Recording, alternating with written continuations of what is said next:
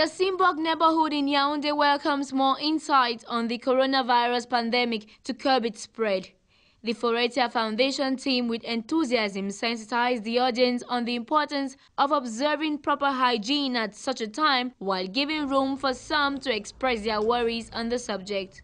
The campaign was also characterized by a demonstration on how to produce homemade hand sanitizers to reduce the burden of some, as well as the distribution of some material to fight COVID-19. With the advent of the coronavirus pandemic, we have taken measures as a foundation to curb the spread within our staff.